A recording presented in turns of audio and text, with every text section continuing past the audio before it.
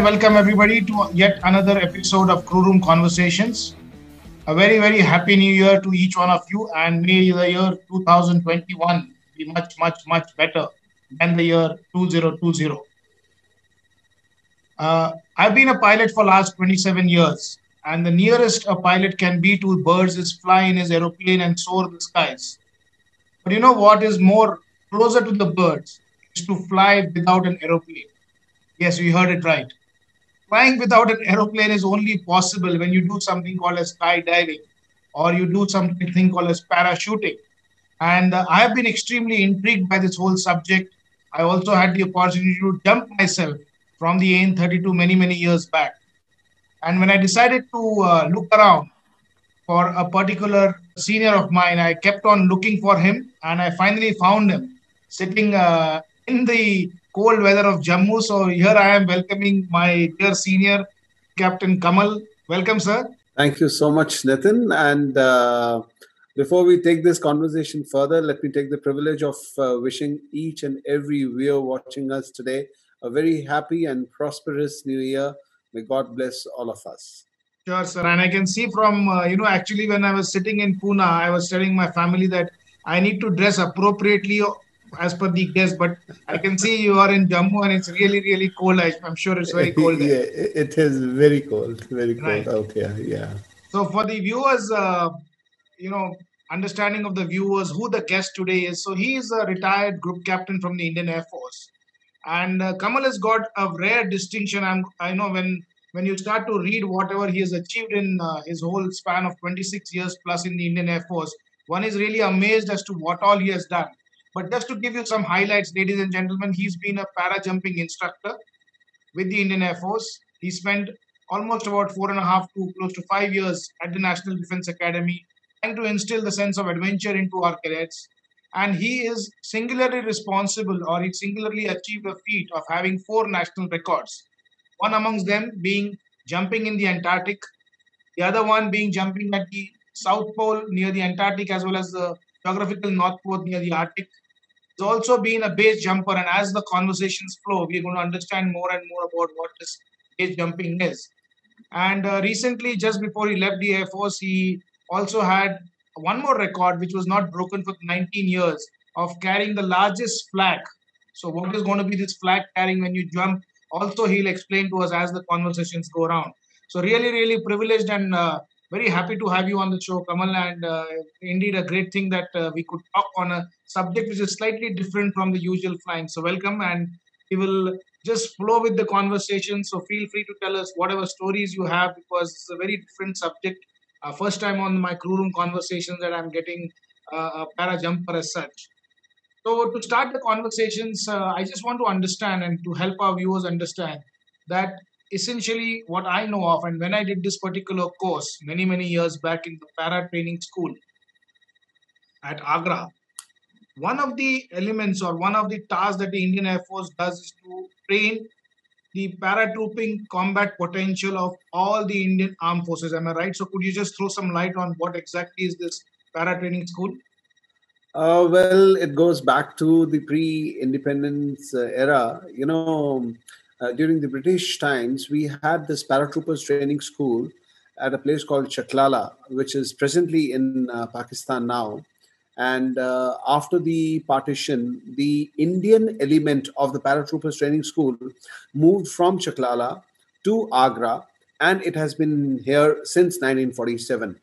And paratroopers training school is the only institution in the country. It's the only school in the country which is imparting parachuting training that also includes skydiving training to all the elements of the army, that is all the parachute battalions of the army, the special forces, the commandos, the president's bodyguard, and things like that, the Marcos from the Indian Navy, the Garuds from the Indian Air Force, and in addition to this, whole load of, the NCC cadets, the gentleman cadet from the officers training academies, things like that.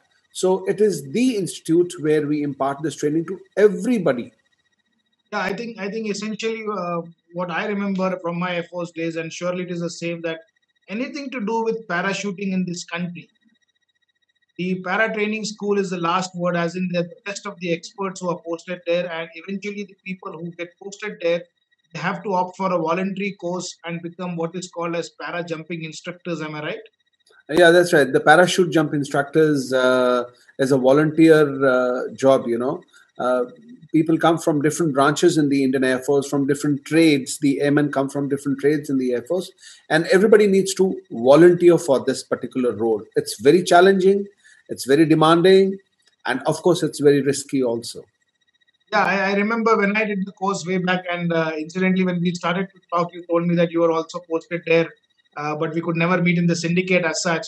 But when I did the course, what I could make out is that it's an extremely professional outfit because, like you're saying, it's very, very risky.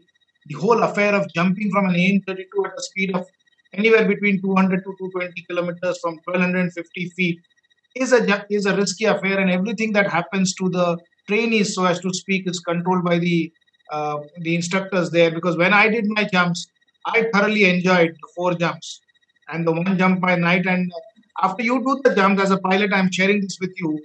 One is really so happy to put on that wing on your right arm as such, because you are a pilot with one additional wing, and not many pilots want to risk. So I'm totally with you when you're saying it is a risky affair to start with.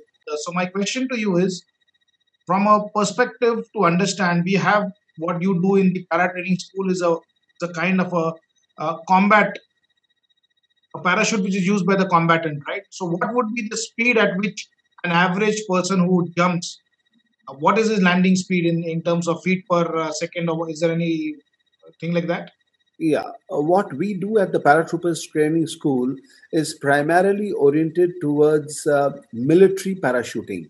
Okay. What you do at the adventure cell in the Indian Air Force is more to do, rather, everything to do with sports skydiving. Sure. So that is sports skydiving, and this is military parachuting or combat free fall courses and Right. combat parachuting. Now, parachuting is primarily divided into two broad categories. One is static line, and the other is free fall. Static line is one that you see in those vintage movies, the hemispherical round Yes. parachute, Yes. jumping out of the aircraft that you get to see in most of the English movies, the World War movies. So that is one. And in that, the rate of descent, when your canopy is fully deployed and you're coming in for a landing, it is somewhere to the tune of about 14 to 17 feet per second. Per second, 14 Yeah, feet per second. Okay. yeah. So that's the kind of rate it takes. And yes, you got to be lucky to be landing at a very soft place. Otherwise, you end up with tough landings also. Yeah. And in skydiving, the parachute is different. The Okay. dynamics are totally different. And in that case, the landings are actually super feather touch landings. Of course, that comes with training, but then you land actually very soft. The rate of descent, however, still is almost the same as in static line. But eventually, when you come to touchdown, you flare the canopy just like an aircraft lands on the runway. You Right. also flare your canopy and you go in for a smooth landing. Sure. So they are better controllable as compared to the Yes, combat absolutely, ones. And absolutely. when you did this and when you transited onto the controllable parachutes and things of that sort, I'm also given to understand that you got into the obviously the formation of. So could you throw some light on when we see during the Air Force Day parade or any other event as such that the skydivers jump from the AN-32 and at some stage they get into some kind of formation. So could you throw some Okay, light on yeah, what yeah. exactly happens? Now that is formation skydiving, but now that comes under the umbrella of sports skydiving. Okay. It comes under the category of competition or sports skydiving, Hmm. and in that there are, there are various disciplines in sports skydiving also today. I mean, there are numerous of them. So one of them is formation skydiving, in which um, as less as two skydivers to as many as couple of hundred skydivers, they skydive simultaneously from a aircraft or Okay. couple of aircraft flying together, and as they fall, before they open their parachutes, they actually fly in the sky, they come close, and they dock with one another, making formations, different formations that you see. and that is one of the most sought after, also you can say, Okay. disciplines in sports skydiving, in different making different formations. Right. And to take our viewers through your experience, and I've always been saying this, Kamal, to be honest with you, not only because you are on the show today, but I've always believed that the Air Force organizational culture is such. This is not only a particular branch or a particular stream that gets its own glory in inverters commas. If you show the interest in whatever passion you want to pursue, the Air Force is a wonderful organization to encourage that particular individual and say, okay, you go ahead, tell us what we can do for you. You take even half a step, and the organization will take one step. So just take us through what exactly was this, your mission of jumping on the Antarctic as well as onto the geographical North Pole. Any more explanation on that? I had just become a parachute jump instructor in the first week of September 1995. And a few months down the line, in April 96, those days, squadron leader, later retired as a wing commander, Sanjay Thapar, skydived over the geographical North Pole. Okay. And I was a very young instructor at the paratroopers training school, and we got this news, and I heard about this. And it was a big news, कि Thapar sir ने North Pole पे jump किया है, and we were so proud of it. And what happened was, that day, I still remember, I was standing outside basking in the sun. April, सर्दियाँ गर्मियाँ का just वो वाला season चल रहा था. And I told myself कि God willing, I'll be the first Indian one day to skydive in Antarctica. And my journey started from this small sentence in my mind and in my heart. And it took me another 3.5 years down the line to be able to actually go to Antarctica and undertake that one skydive jump, the duration of which was not more than 2 minutes. But Okay. the journey was for almost 3.5 years to reach Sure. till there. Sure. So you jumped on the Antarctic, and the record is also that the same person has jumped onto what is the geographical. Okay, yeah. The thing was that while squadron leader Sanjay Thapar he was the first Indian to skydive over the geographical North Pole. I became the first Indian to skydive in the white continent of Antarctica. But having done that, I then, pushed myself a little more. And 2 years later, in 2002, while I was an instructor at the National Defense Academy, Khadakwasla, I undertook this expedition to the geographical North Pole. So while I was the second Indian to skydive at the North Pole, but having skydived in Antarctica, I became the first one to have done at both the extremes of a planet. So that Sure. is where the record goes. Great, great. What a wonderful achievement, and so proud to have you on the show and sharing the same blue and same banner with you as such. Thank you so So, much. so I want to further ask you. We've heard in your profile, and what is this base jump all about? What is the meaning, and how does it correlate with skydiving? Base jumping is basically an acronym for B for buildings, Okay, A for antenna, right. S for span, that is generally the bridges, and E for earth, Oh, that I is see. mountain cliffs. So skydivers who were not jumping from aircraft Aircraft. but Okay. jumping from fixed ground objects. Now, buildings, Okay. antennas, bridges, and mountain cliffs, they're all fixed objects. Right. So, when you skydive or when you leap off from any of these platforms, it becomes part of the sport called base jumping. Sure. So, what's been your memorable base jump? Was it an antenna, or was it a earthen from the earth, or which bridge? Oh, that's a difficult one. That's a difficult one because they all have been so challenging.